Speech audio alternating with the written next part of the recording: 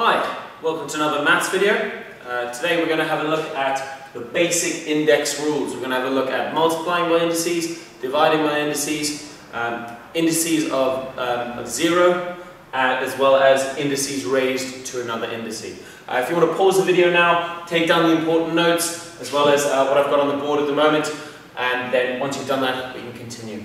Alright, so I'm assuming you've done that now. We're going to continue. So I want to have a look at first what I've written on the board here. It's good to get your terminology correct straight off the bat. So if I write 2 to the power of 4, firstly that's how I say that, 2 to the power of 4. 2 is my base, and the 4 is what I call the index. Now index is singular form of indices, so indice, plural, index, singular. There are loads of names for this. You've got your radicals, so in America they're called radicals, and they're also known as powers and orders as well, so that would be 2 to the order of 4. You can say it like that. However, in your GCSE you will see them written as index or indices. So firstly, what does this actually mean? Well, 2 to the power of 4, just like when we had timesing, you had 2 plus 2 plus 2 plus 2 plus 2 plus 2 would be 2 times whatever.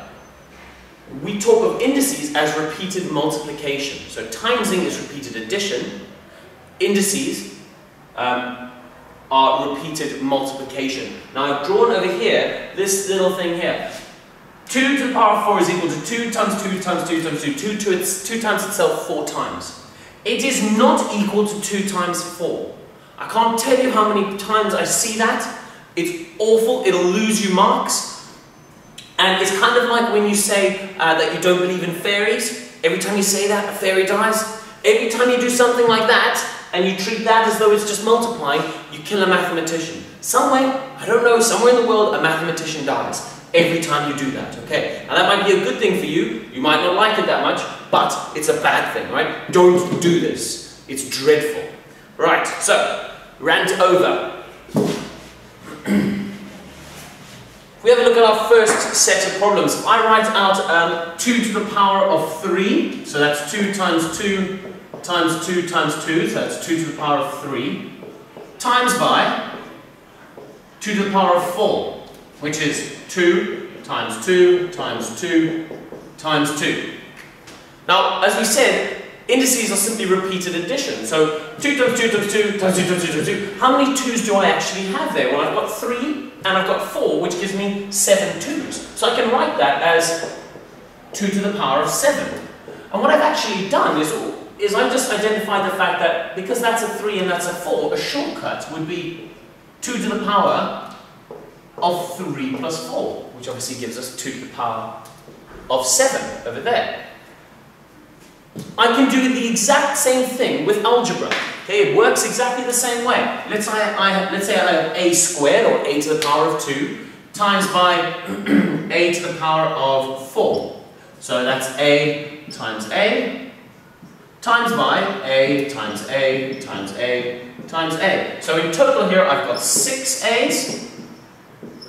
It was a times itself 6 times, and the shortcut again would have simply been 2 plus 4, giving me again a to the 6. I would always write this in the format a to the 6, try to simplify my indices as much as possible. Now, it should be noted here that it doesn't matter what that letter is, but what is important is that that is the same. My base number is the same.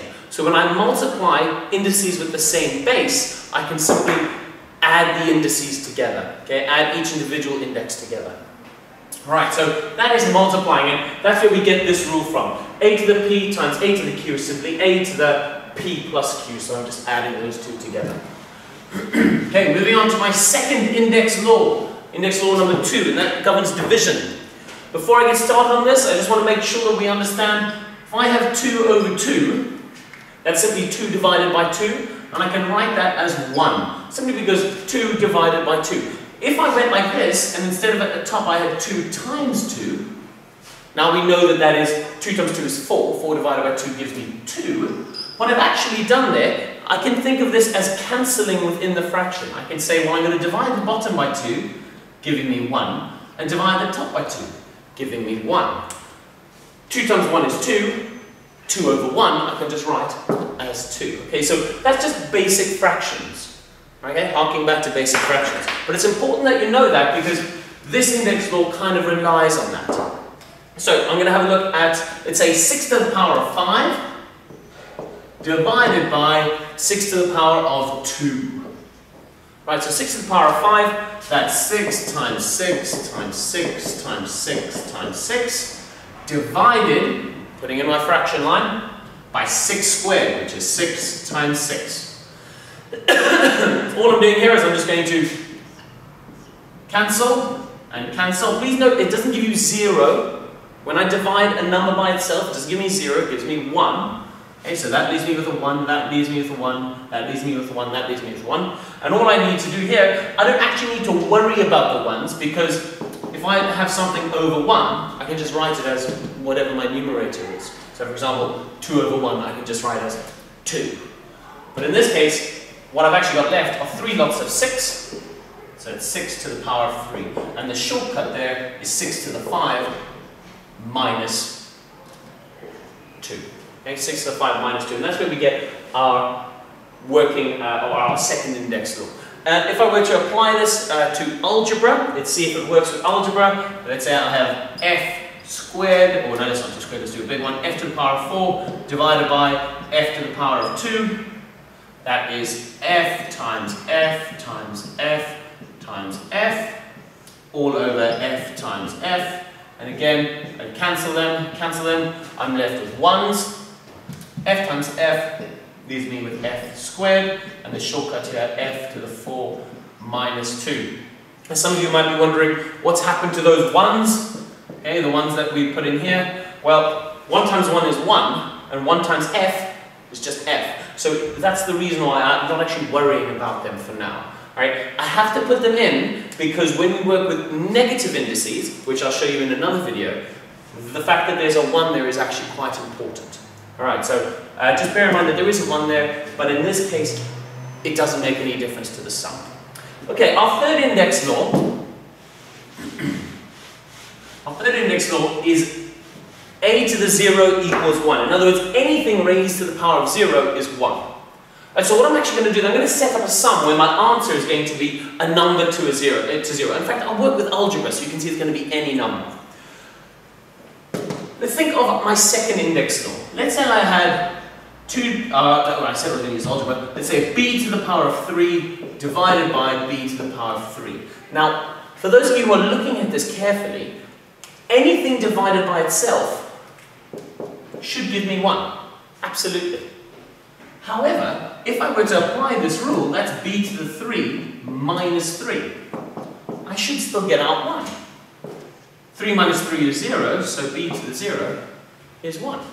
If I were to expand this out, just to make sure that we're getting this, that's b times b times b, all over b times b times b. Cancel, cancel, cancel, cancel, cancel, cancel. I'm left with 1 over 1, which is 1. Okay, so that is my third index law, and I get the third index law from the second index law. My last index law, a power raised to a power. Let's start with some numbers. So let's say I had 4 to the power of 3, all raised to the power of 2. Now, what does that actually mean? Well, if I raise that to the power of 2, what it means is that there's 2 lots of whatever's in this bracket. So I could say that that is 4 to the power of 3 times 4 to the power of 3. And if you are kind of looking at that and being a little bit concerned, what? If I had 2a squared, that would be 2a times 2a. Alright, it's whatever's inside the bracket twice, multiplied by itself at least. And we're not having a look at that for now. So, if I then look at that, that simply comes from my first index law. So here I can very quickly just go 4 to the power of 6. There's 4 to the power of 3 plus 3.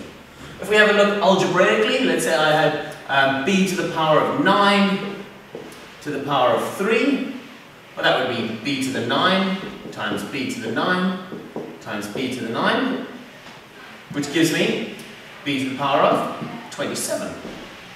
And hopefully you've noticed pretty quickly that my shortcut for doing this, if I wanted to, instead of having to write it all out like that, I could simply say, well, that's 4 to the power of 3 times 2. So all I've done is I've multiplied those together. And in this case here, for sticking with my algebra, I could say, well, that's b to the power of 9 times 3. And again, all I've done is I've multiplied those together. So from here, if I have a to the power of p times a to the power, or raised to the power of q, it's going to be a to the power of p times q. Now, one thing that I want to draw your attention to is you sometimes will get a mixture of things in here. So for example, similar to what I did over there, let's say I had 4a squared to the power of 2. Actually, let's change that to a cubed. You can say a to the power of 3 is a cubed. Both are acceptable. Now, what's happening here is I've got to make sure that I apply my index to both the number and the letter. Okay? Apply my index to both the number and the letter. So 4a cubed, 4a cubed raised to the power of 2. 4 squared is 16, and a to the power of 3 raised to the power of 2 is going to be a to the power of 6. Okay. While I'm on the topic of having numbers mixed in, if we think of an example of this, so let's say we had 2b to the power of 3 times 9b to the power of 4. Now with this one, we're kind of getting a little bit confused, because I've gone and thrown in some coefficients of b cubed and coefficients of b to the 4. Coefficients, by the way, means just the number in front of the letter. However, if I rearrange this, and I can do so because there's a times sign in between there, you just don't write them. If I rearrange this to 2 times 9 times b cubed times b to the 4, it makes my sum seem a little bit easier, because suddenly I can do 2 times 9. Fine, 18. b to the 3 times b to the 4, well, I know that that's just going to be b to the power of 3 plus 4, which is b to the 7. Okay, so when you get examples, and this will work in division as well, if I had, I'll do a third example just to show you. If I had, let's say, I don't know, 12a to the power of 3 divided by 4a to the power, let's change that, let's say a to the power of 5 divided by 4a squared. I can write that as 12 divided by 4. 12 divided by 4, very neatly, is 3. a to the power of 5 divided by a to the power of 2. I know I'm just going to subtract them, so that's a to the power of 3. Alright, so again, I just treat my numbers separately, and then I treat my respective bases separately. Okay, I hope that has explained it a little bit, using the 4 basic index rules. In the next video on index rules, I'll have a look at negative indices as well as fractional indices. But until then, hopefully this will get you through your maths. All right? Cheers.